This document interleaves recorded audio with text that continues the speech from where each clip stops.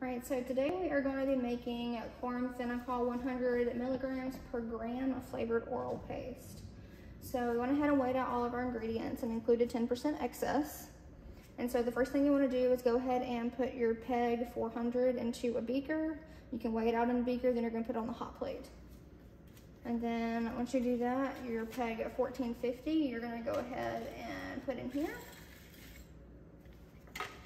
And then go ahead and put your stir bar in there. And then just go ahead and turn it up a little bit. And then you're just going to wait for all of this to melt in together.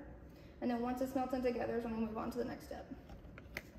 Alright, so our PEG of 1450 and our PEG 400 is all mixed together. So now we're going to go ahead and add in all of the other ingredients. I'm going to go ahead and start by putting in the flavoring.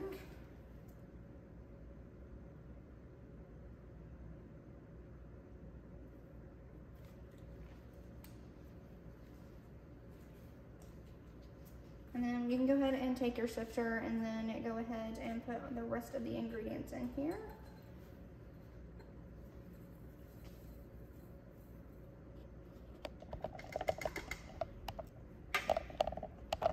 I'm going to go ahead and put the chloramphenicol in there.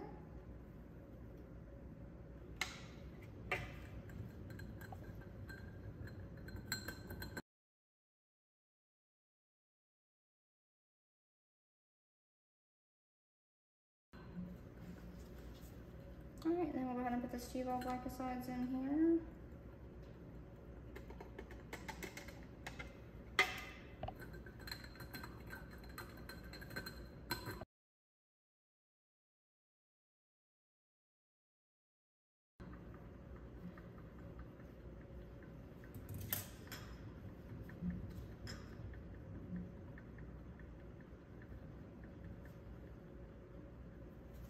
Alright, so now we're just going to keep stirring this until all the powders are dissolved.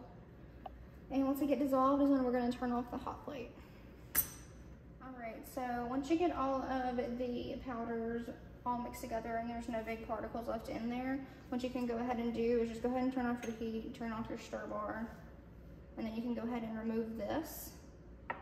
And as it's cooling down for just a little bit, I'm going to go ahead and show you this. This is going to be what holds your ointment tube, which is what we're going to put this in once we get done. And it looks just like a toothpaste tube. And then here's where you're going to put all the stuff in. And then once you get everything in here, you're just going to repackage it in here and then put the lid on. And this is what you'll put the label on and distribute to the patient. All right, so back to this. I'm going to go ahead and take this stir bar out. And then just set it to the side. And then I'm actually going to take my glass stir rod and then just manually stir it until it starts to thicken a little bit. And once it starts to thicken is when we can go ahead and put it in our tube. Okay, so once you feel like it's not getting any thicker as you're stirring, then you can go ahead and put it into your tube. So the easiest way to probably do this is to take one of these flasks. You can actually just put your tube down in there like that, and then you can just pour this down in here.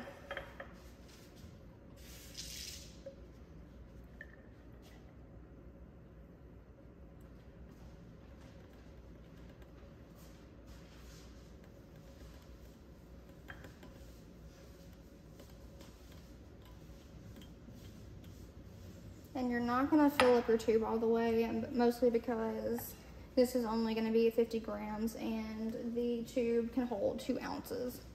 So, but then what you'll go ahead and need to do is go ahead and try to close it like this. Since we actually don't have a crimper to be able to keep these together, we are going to just fold it over twice.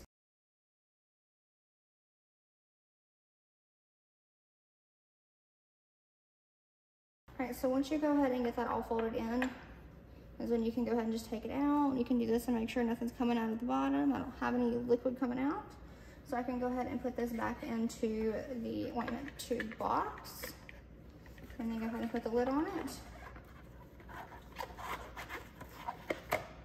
And then this is what you're just going to go ahead and label with the patient's prescription.